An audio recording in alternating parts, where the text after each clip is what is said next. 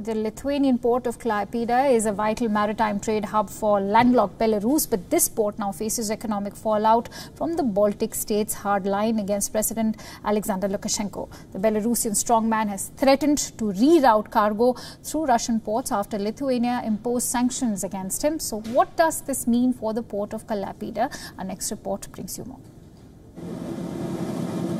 Klaipeda is the largest port in the Baltic state.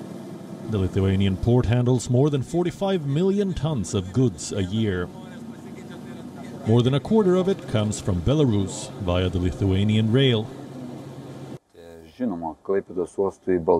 Belarusian cargo is very important for the port of Klaipeda because they account for 30% of all the cargo turnover.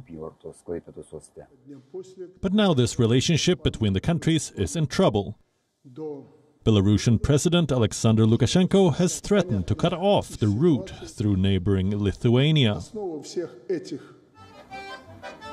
His threat comes after Lithuania and other Baltic states imposed sanctions on the long-ruling strongman for election fraud. His tough talk has been backed up by his main ally, Russia. But this is because Russia wants to divert oil shipments from Lithuanian to Russian ports. Before the presidential election, Belarus had been using oil imports through Klaipeda to reduce its reliance on Russia. But since mass protests broke out in the country, Lukashenko has become heavily reliant on his single most important backer, Russian President Vladimir Putin.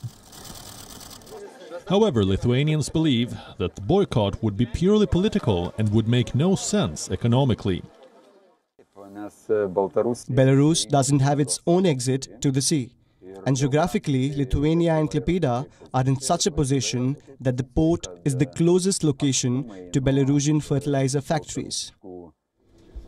Even though this might be more expensive, some experts believe Moscow could be willing to compensate Belarus to get the cargo and punish NATO member Lithuania.